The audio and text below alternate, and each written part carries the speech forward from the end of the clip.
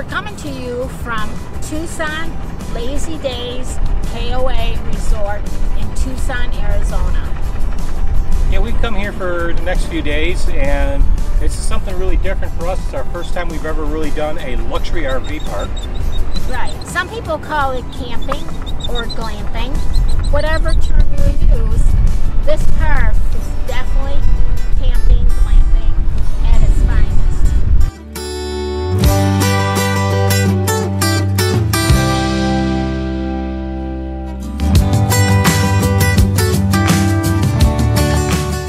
This is our campsite here at LazyDays KOA. It looks just like any other campsite at a KOA. But let Randy turn the camera around and you'll see what else our site includes. Over here we have our own gazebo with a table and chairs.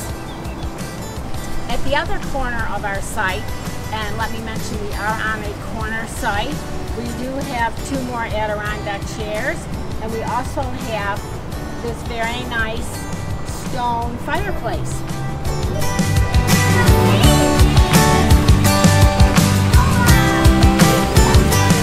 Behind us is one of the 2 swimming pools at this KOA.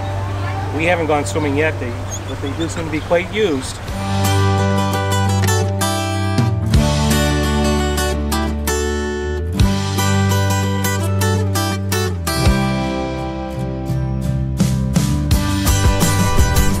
Of course, you've got a laundry room and a fitness area here.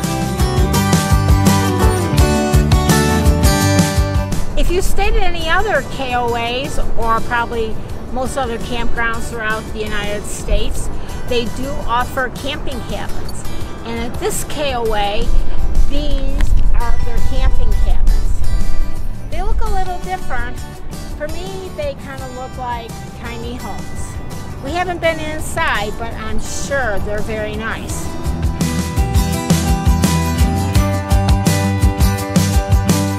This campground has many amenities, and one of them is that some of the sites have their own little dog park, such as this site here. They're not huge, but they're nice.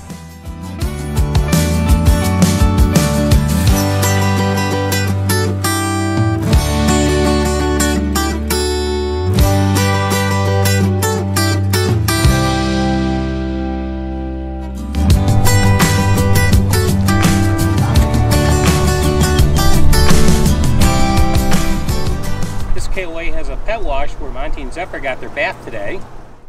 Monty's going to get a bath.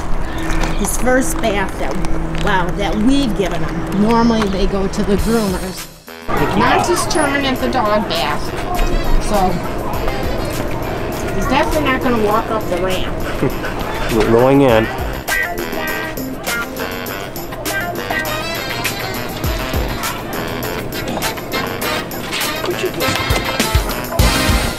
He does look a little afraid.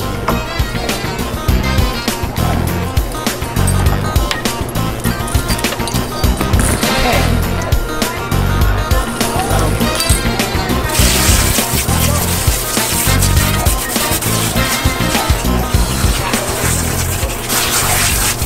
We always Randy won't hurt him. And today is so warm that he can air dry. So no hair dryer involved. You're a good boy. Yeah, look at that.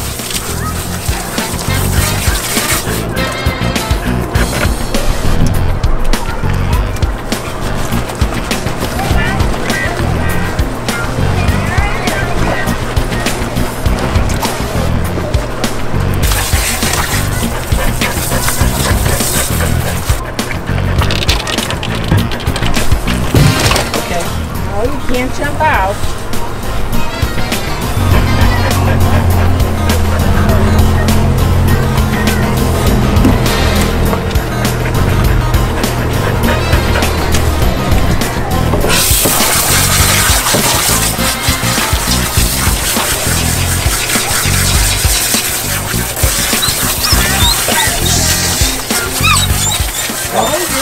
Alright, you're good boy. Do you not wet their head? Last. Just, they're shaking when their head is wet. So they won't shake until you wet their head. So you want to do their head last.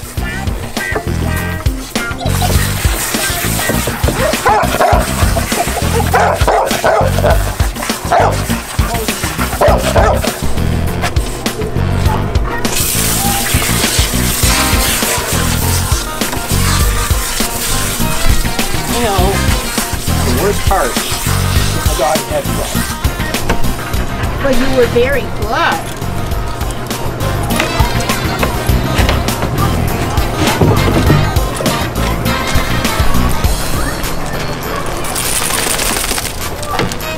You're so small. My goal now is to get you guys all wet. Oh, you look like a schnauzer. I know, he does, doesn't he? Zephyr's turn for her bath.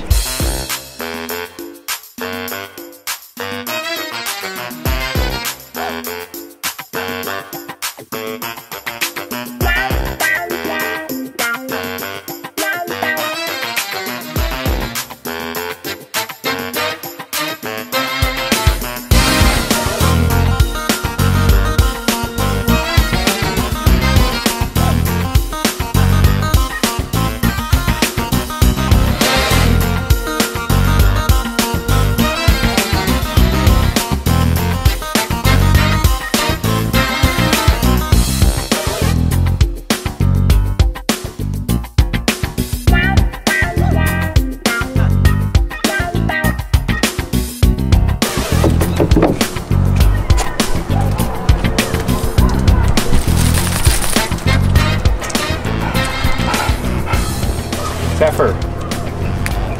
Zephyr, you need your roots touched.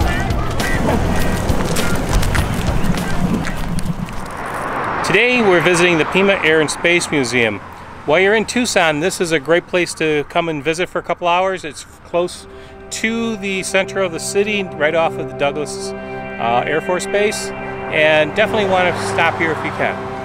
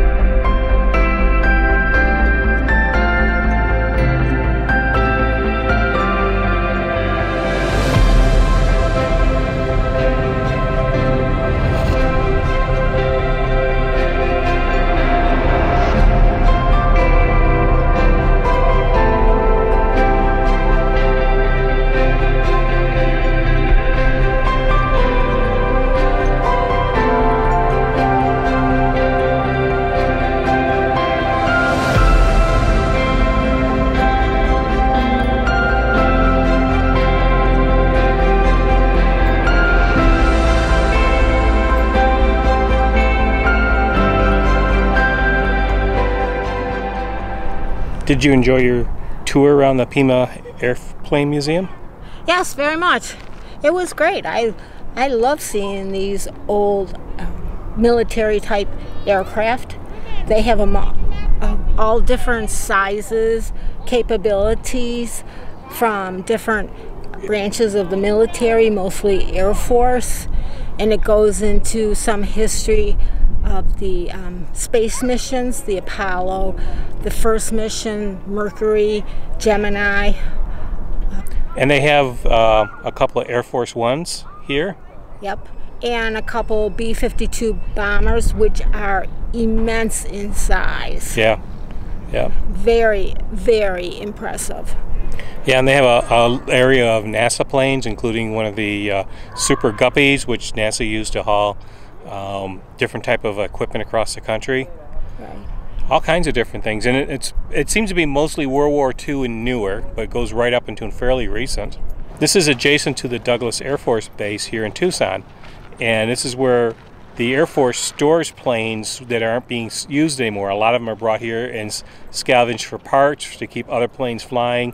And so this airplane museum actually takes advantage of that and brings in some of the planes that belong to the Air Force into the museum for static displays. Well, this is where we're going to end this week's video. Hope you enjoyed it. If you did, please give us a thumbs up and subscribe to our channel. We will see you guys down the road.